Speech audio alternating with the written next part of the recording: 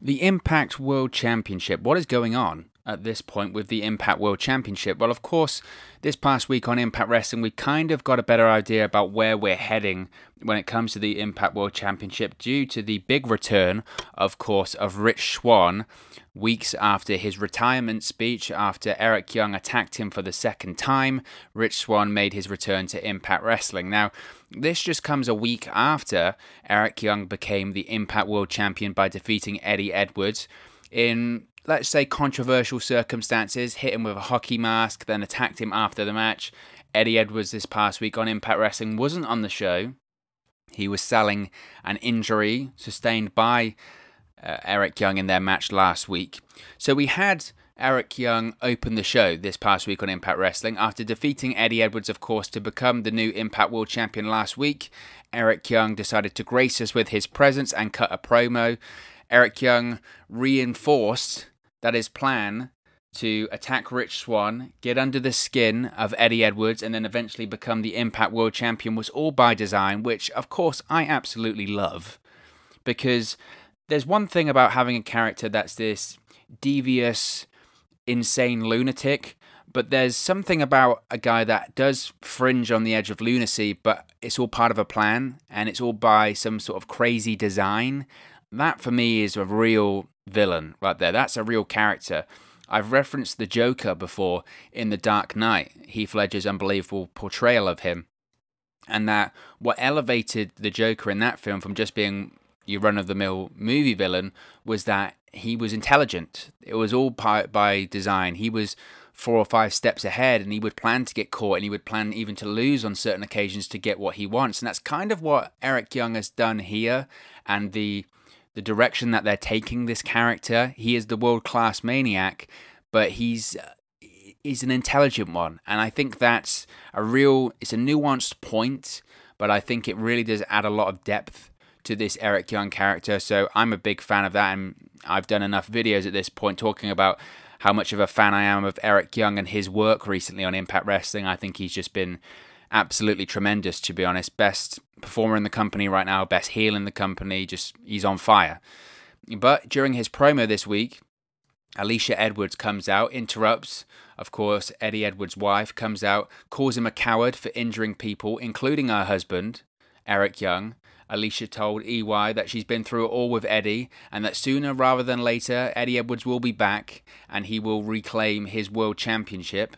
Alicia also told Eric Young that because of his post-match attack last week, Eddie Edwards can't even hold their daughter right now. Whoa! They were pulling on the heartstrings there, weren't they? They were really going for the emotional. Eric Young is an evil, sadistic you-know-what. And Eddie Edwards is the ultimate underdog babyface, the former world champion. At the time, I mentioned when Eric Young won the world championship that I thought it was a good move for Eddie Edwards, because the thing is, with those underdog babyfaces, they can only be champion for so long. What makes them so popular is actually the chase. The chase for trying to capture the world championship is kind of the big deal when it comes to those kind of characters and those underdog babyfaces. So having Eddie Edwards back in that role of chasing the world championship isn't a bad thing at all. It isn't a bad thing at all. Now, Alicia Edwards also said that being the sick individual that Eric Young is, he's awful, he's terrible. And Eric Young at this point, again, this was such a great character point by Eric Young here that I loved, is that he just stared at her right into her eyes, didn't blink, and he just looks dead in her eyes and says, "I don't care." Again, brilliant. Brilliant. That's the heel I want to see in professional wrestling. And everyone can't be that heel, and everyone can't pull off being that heel, to be honest, that kind of character. Eric Young pulls it off. Eric Young not only pulls it off, but he's believable, he's credible, he's into this character, he's invested in this character. I, as a viewer, I don't know, people will say, well, if you love him so much, and you're a big fan of him, and this character, then maybe he's not a heel, maybe it's not working. But again, I argue that to say that when you watch great films, and that's what I always compare professional wrestling to, because it is a show, it is a TV show, it is a film. I think that in any great film, if there's a great villain, you know that you're not meant to like him, and you know that he's the bad guy, and you know that the good guy is going to win, but at the end of the film you go, man, that was such a good villain. That was such a good villain. And like I said, the Joker, Darth Vader, the Terminator, all of those guys, you know they're the bad guys, and you know they're going to lose, and at points you want them to lose, but it doesn't stop you at certain points in the film or in the TV show going, man, that character is great. This is really great because I can't stop watching, and I'm invested in this segment. So that's what I get when I watch this Eric Young character. Well, Tommy Dreamer comes out, and he announces a match between them for later tonight, and he said it's going to be old school rules. So we're going to get Eric Young versus Tommy Dreamer. It's a non-title match, old school rules match, which essentially means there are no disqualifications, no count out, anything goes. Extreme rules, whatever, you know, whatever you want to call it. It's old school rules, it's hardcore, etc. So I enjoyed the match between Eric Young and Tommy Dreamer. Look, Tommy Dreamer at this point in his career, and he was never the most finesse wrestler anyway, was he? You're never going to get arm drags, knockdown, drop toe hold, leapfrog, reverse, drop kick. You're never going to get that with Tommy Dreamer. But at this point in his career, when he does do the occasional match for Impact Wrestling, it's fine and it serves a purpose. The purpose being that Tommy Dreamer is a name. So if you beat Tommy Dreamer, you take out Tommy Dreamer, it benefits his opponent. He still does have some form of a name. He's still recognizable to whoever's watching on Access, so that's why he's still there, and he is still as a producer. I think his producing work for Impact Wrestling recently has been unbelievable. What a credit. What a credit to the company Tommy Dreamer has been in terms of behind the scenes recently. His work on producing the Wrestle House segments, which he was a big driving force behind, fantastic. Absolutely fantastic, and he must be credited for that. No one can question Tommy Dreamer's mind for the business and his desire to still be doing what he's doing today, but also what he can offer from a production point of view, what he can offer from a talent point of view, and from just a pure knowledge. I mean, he's been everywhere. He's been in ECW behind the scenes. He's been in WWE behind the scenes. He was involved in talent relations as well. Tommy Dreamer has a wealth of experience, so he offers so much more than just being the legend that occasionally comes out and works on TV. Support for Wrestle News 365 is brought to you by Manscaped, who is the best in men's below-the-waist grooming. Manscaped offers precision-engineered tools for your family jewels. Now, Manscaped, for all of my UK fans out there, Manscaped just launched in the UK. Over here in the United Kingdom, we have gone for years and years and years without using the right tools for the job. But now you can be one of the first men in England to experience their life-changing product. But it's not just limited to all of the great fans over here in the UK. This offer goes worldwide, so all of my friends over in America and around the world that are listening to this offer still does apply for you. You can still use our code. But I've got to tell you a quick story first. Now, there have been so many times, right? I'm a guy. You gotta groom down there, fellas, right? That's the most important thing. You gotta keep yourself trimmed, you gotta keep yourself proper, and a lot of the time I've been guilty of this, of using the wrong tools for the job. I've had incidences, I'm not afraid to say it, where things have been nicked, snagged, or in fact cut down there because I wasn't being careful enough and using the right equipment. Now that just shouldn't happen. That shouldn't happen. You don't want to be worrying about cutting yourself down there. Do you know how painful that is? I can tell you, it hurts quite a lot, and I wish and hope to God it never happens to me again, and it won't happen to me ever again because I'm using Manscaped products. That's why Manscaped has redesigned the electric trimmer. The Manscaped engineering team has perfected the greatest ball hair trimmer ever created. Big statement, but it's absolutely true. They have just released the new and improved Lawnmower 3.0 in the UK. It's also available around the world as well. Their third generation trimmer features a cutting edge ceramic blade to reduce grooming accidents. So those cuts and snags that I was telling you about before are a thing of the past. And let me tell you, when I tell you this is premium, I mean premium. The battery will last up to 90 minutes so you can get a longer, perfect shave. And not only that, you don't want to be cutting yourself and trimming yourself all over the bathroom, getting hair all over the place. That's just disgusting. The lawnmower has a waterproof technology that allows you to groom in the shower, so no more mess. And one of the coolest features, one of my favorite features about the lawnmower, is the LED light which illuminates grooming areas for a closer and more precise trimming experience. So you can shave longer, you can shave more precisely, and you can shave in the shower. What more did I need to tell you?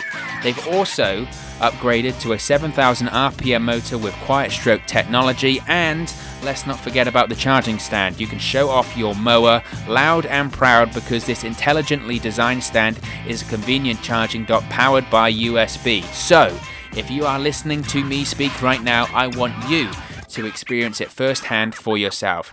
Let's get that bush to tush clean, and you can get 20% off and free shipping. Yeah, you heard me right there. 20% off and free shipping. All you have to do is use the code 365wrestle at manscaped.com.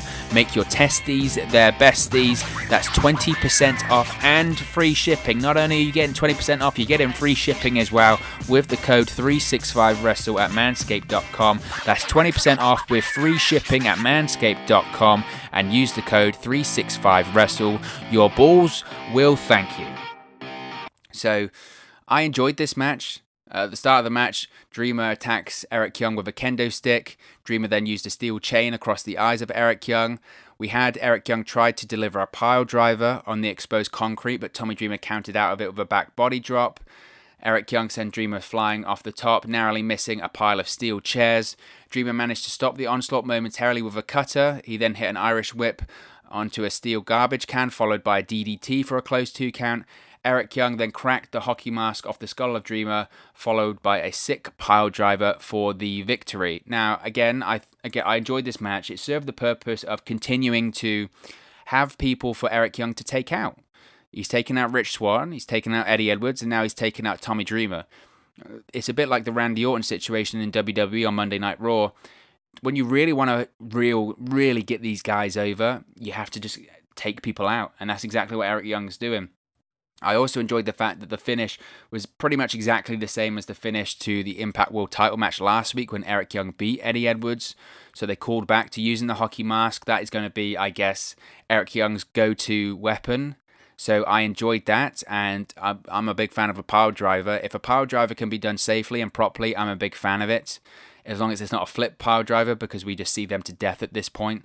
But again, I enjoyed the match. I thought it was a fun TV main event, and it served the purpose of continuing this momentum of this Eric Young devious, evil character. So I had no problem with that.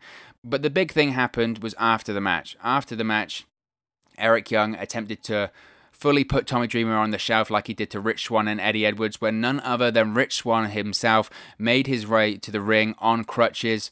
Swann saves Dreamer and sends Eric Young retreating up the ramp, attacking him with his crutch, and we had Rich Swann and Eric Young stare each other down as Impact Wrestling went off the air. Now, I did have conflicting feelings about Rich Swann's return, I must say. Too early. I felt like it was too early. Only a couple of weeks ago, Rich Swann is retiring, and during that retirement speech, he was attacked by Eric Young. So there is so much to unpack there. Not only was he retiring because of the attack, and he needs to go home and recover, but he gets attacked after that, so he's got to recover on top of the recovery.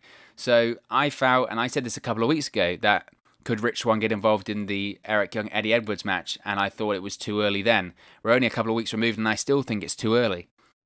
What I will say is I do sympathise with them that they're running out of time, I suppose. What Bound for Glory at this point is 5 or 6 weeks away. This, to me, is going to be the main event of Bound for Glory for the World Championship. So they've got to shoot the angle soon because they're going to run out of time. So I'd hoped that they were going to double down on this even more, the Eric Young-Rich Swann deal. Have Rich Swann back in the hospital or something like that, or at home, and have Eric Young do a Steve Austin, Triple H style home invasion. I think that'd have been a lot of fun, or attack Rich Swann in the hospital. I think maybe they'd have considered doing a segment like that. The only problem is that is so hard to shoot during a pandemic. The hospital part. I think they could have done something at the house. Maybe. I mean, they just rented a house out to the Wrestle House. They could have used a bedroom or something like that. But they didn't decide to go in that direction. I thought that could have been a sort of fun, iconic segment that they can go back to.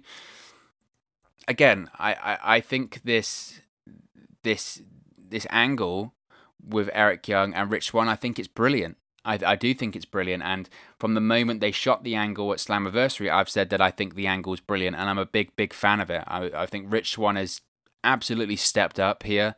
I thought his retirement promo was phenomenal. I thought the way he sold the injury at Slammiversary, and he sold the injury during the retirement speech, I thought was brilliant. We know how great Eric Young's been recently. So I thought it was great.